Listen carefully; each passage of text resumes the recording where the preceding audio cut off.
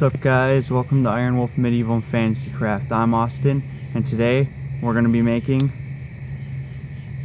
a torch. Let's see how difficult this project is going to be, and let's get started.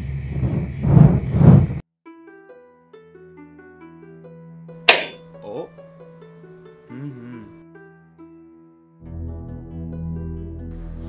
Okay, guys, so the things you're going to need for this project is 91% alcohol, the end of a broomstick or wooden dowel, 2 100% cotton socks, and some thin wire. So we're going to take the sock and put it over one end of the broomstick and then fold it in half or roll it up so it looks like this, and then we're going to put the other sock on inside out and roll it or fold it so it's right side out, so the frilly stuff is facing in and it's smooth on the outside.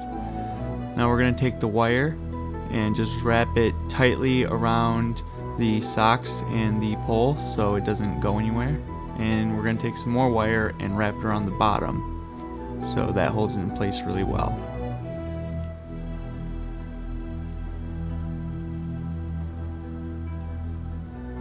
So now you're finished. So now what you're going to do is spray the socks with the alcohol as much as you want. I used a lot, but if you use a lot, it's going to stay lit for a really long time. So now you take a lighter and light it, and you have a torch. And that's not going to go out for anything. You're going to have to wait to get that out. So make sure you be safe and have fun. Alright, guys, that's how to make a medieval torch.